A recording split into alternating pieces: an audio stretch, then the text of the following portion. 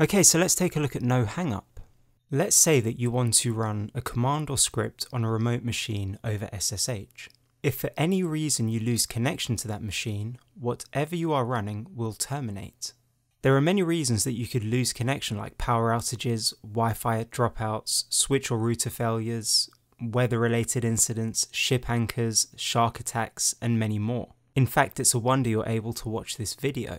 Of course, if the remote machine is affected by a power outage or any other local event, there is very little that you can do on your end to mitigate that. You might be thinking, well, I can just use a multiplexer like Screen or tmux, and you would be correct. Either of these will solve this issue. The only problem is tmux and Screen might not be installed, and you may not have the ability to install one of them. So what other options do we have?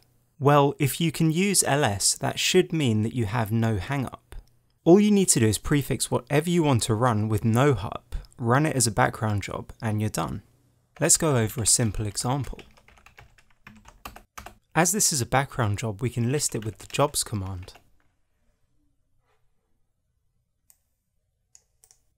So you can see it's running. Let's close this terminal window now, and as you know, if you've already watched the video that I did on jobs, this script should also stop running.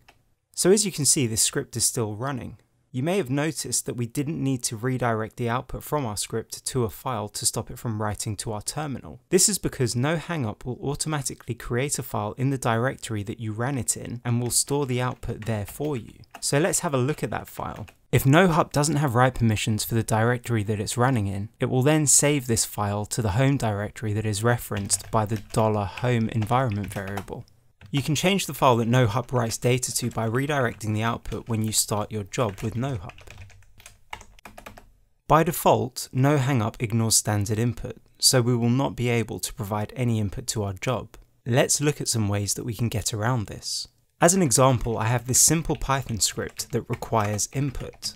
You can see that our noHangup job has stopped as our script tries to read from standard in. Nohup's default behavior is to redirect standard in from an unreadable file if standard in is a terminal. This might seem annoying at first, but makes a lot of sense. If we close our terminal, the standard in that nohup would have been using will no longer exist. The same can be said for standard out and standard error. That is why they are also redirected automatically if you don't manually do so.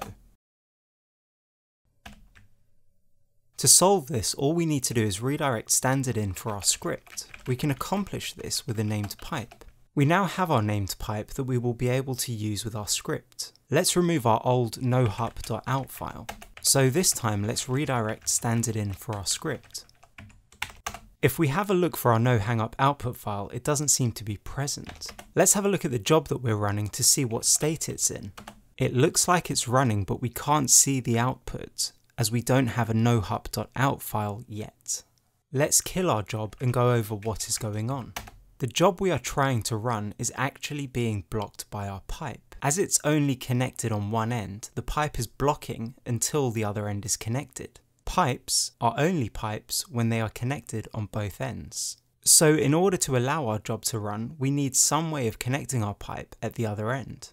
We could send some data down it, but that will not really help in our situation as we don't know what kind of input we will need to provide, because we're not able to read any output yet due to our blocking pipe. What we really need is a way to hold a connection to the pipe without actually sending any data through it and holding it open for as long as we want.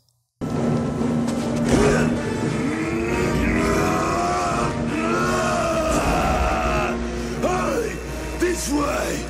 Let's open a text editor and create something that will do exactly that. So let's start with the shebang to indicate that this script is running under Python 3.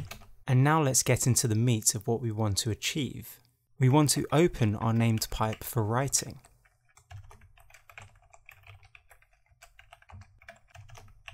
And that's it, we're done. Almost. All we need to do now is prevent this script from closing, as executing just the single line where we open our pipe for writing will execute in a fraction of a second and there will be nothing left to do in our script, so it will close. If we write an infinite loop, the script will just continue to stay executing and never finish until we kill it.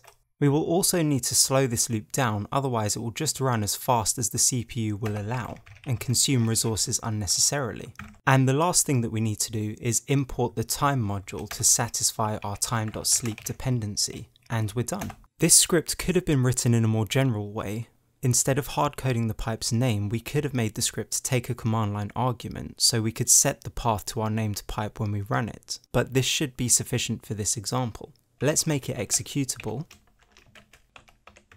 You could also do the same thing as a bash shell script. This script does exactly the same thing. As we want this process to be immune to hangups, we need to run our pipestint script as a background job with nohup first. One thing we should take note of is the PID of this job, as it will continue to run even after our script has completed. We could create a file to put that in so we know to kill it when we are done, or we could create the file that nohup will append output to and make it the first line in that file. Now we can run our other job and our pipe should no longer block its execution. If we ls, we can now see that our nohup.out file has been created. We can now read the contents and determine what input we need to provide to our script. Using our named pipe, we can send input to our background job.